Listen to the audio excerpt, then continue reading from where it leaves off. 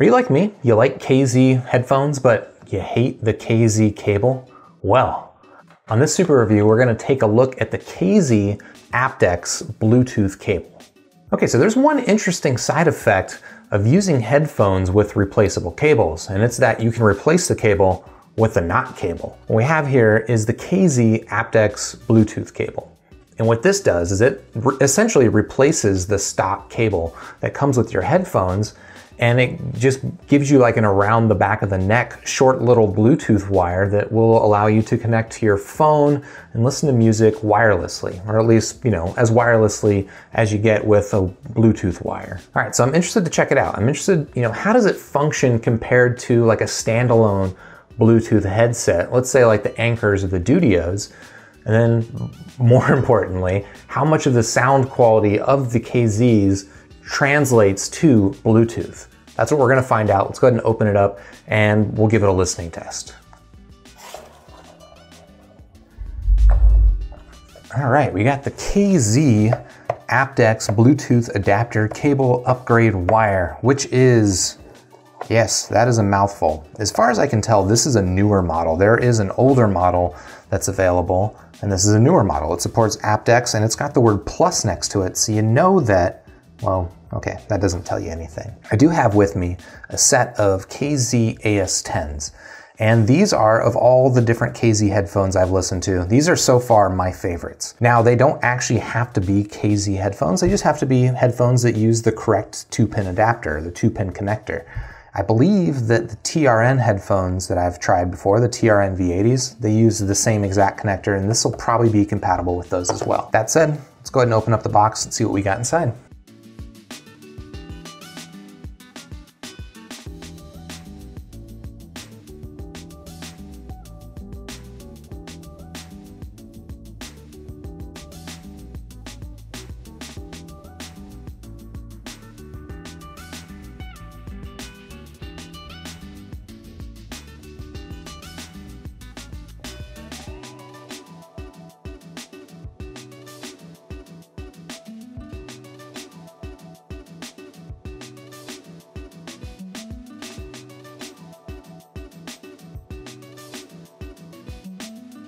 All right, so what do you get in the box of the KZ aptX something plus? Well, you get the cable itself, and that's pretty much it. Okay, you also do get the world's cutest micro USB cable, and that's because this thing will charge over micro USB. The port is right here on the side, very similar to what you would see on like the Dudios or the Anchor Bluetooth headsets. You get a couple of pieces of paperwork, and that's it. Again, these are the ES10s. These do not come in the box. So don't get this cable expecting to have headphones. You gotta bring your headphones, BYOH. All right, looking around the cable, some things stand out right away. The first thing that stands out is that this pin, the connector right here, is a memory wire that is moldable, right? So I can change the bend of it, I can customize it however I want, which unfortunately is probably my least favorite thing about the KZ headphones. I feel like this hook, I mean, there are a lot of headphone cables out there that have a pre-curved hook in them, and it's kind of annoying because this hook will just get caught on things. I feel like it's doubly annoying on the KZs because when it gets caught on things, it changes the shape and now it's deformed, and now every time I put these on my head, I have to reform this to wrap it around the back of my ear. So, you know, I guess it's a more custom fit. Some people might like that. I'm just not one of them. Another thing that stands out is the length of the cable. This is pretty comparable to what you would get with something like the Dudios or the Anchor sound buds. Yeah, pretty comparable length. The one thing that is actually really different is, okay, this is not different. There is a controller on the cable on, let's see, is it the left side or the right side? It's the left side. So there is a controller on the left side. It's got volume up and down. Clickiness seems fine. This seems like it's, you know, it's got kind of like a, yeah, it's actually a nice click action to it.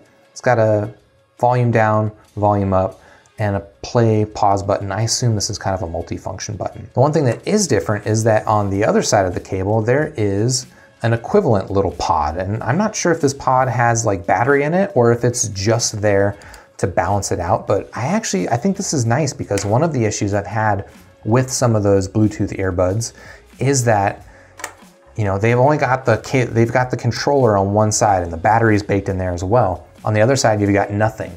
And that just means that this side of the cable is a little bit heavier than this side.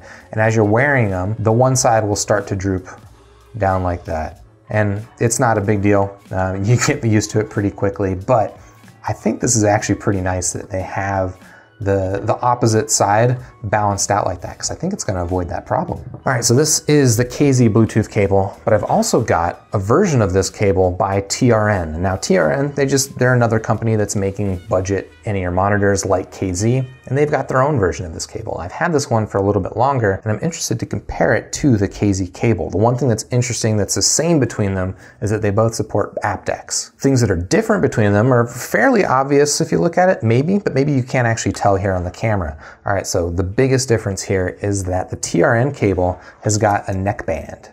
All right, so this part right here just rests along your neck, and then the cables, they come up basically from your neck. And that has, I think, you know, the side effect of you don't have anything rubbing up against the back, like you don't have a loose cable running along the back of your neck.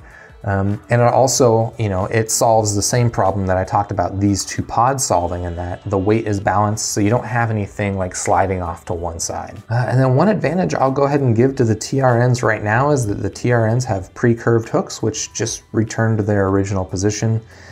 And I generally prefer that. All right, so that is about as much as I can tell you about these cables without giving them a listening test. So what I'm gonna go ahead and do is I'm gonna go ahead and hook this up to my Pixel phone.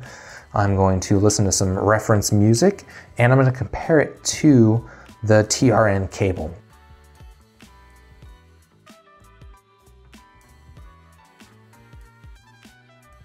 All right, so I just gave the KZ aptX Bluetooth cable a little wearing test, a little functionality test, and a little listening test.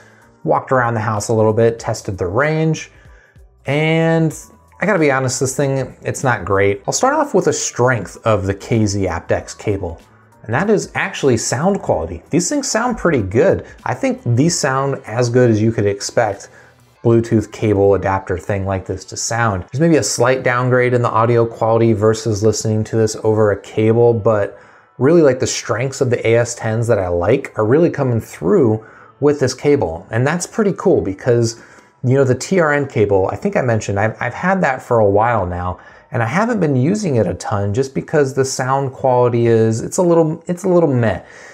There's a noticeable degradation of quality when you use the TRN cable. With the KZ cable, it's not so apparent. I think the sound quality of this is significantly better than that of the TRN cable. Unfortunately, that is all that I like better about the KZ cable. Pretty much everything else, I think the TRN cable does better. All right, let's start with fit and wear. Okay, if you want to have the world's most awkward pair of earrings, well, I think the KZ cable does it.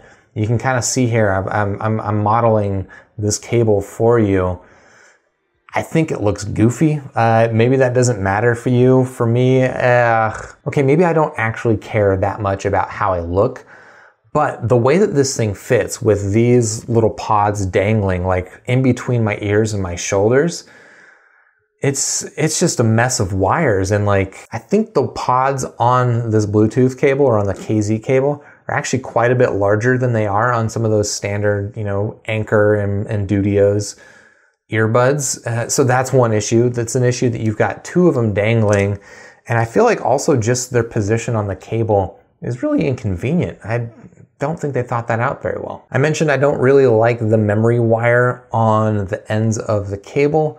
It's just, again, it's more fussy than the preformed memory wire of the TRN cable. And then really the biggest issue with this thing is the connection quality, and it is not good. I'd read on Amazon reviews that it was not good, and I had some hope that maybe it was just, you know, those particular users had problems with it, but well, I've got the same problem. So right when I connect these to my phone, there's like a good 5 to maybe 10 seconds delay before audio will start coming out of the earbuds. In fact, if I hit the play button on this before it's fully connected, it'll activate play on my phone, and the music will start coming out of my phone instead of the earbuds. Again, it takes like 5 or 10 seconds for it to connect, And that feels really sloppy. I'm not a big fan of that. The other issue is just that the strength of the connection is not great.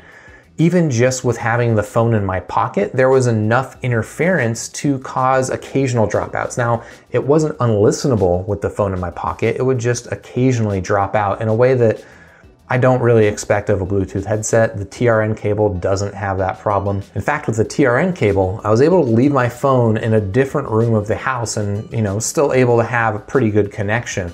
The KZ cable, it starts to get disrupted even once you're like, 6-10 feet away from it. Oof, which is not a good look. And when I say disrupted, I mean you can't really listen to it if your phone is more than 6 feet away from you. The biggest bummer with all of that is that, like I started with, the sound quality on this is actually pretty good. It would be really nice if this worked out well.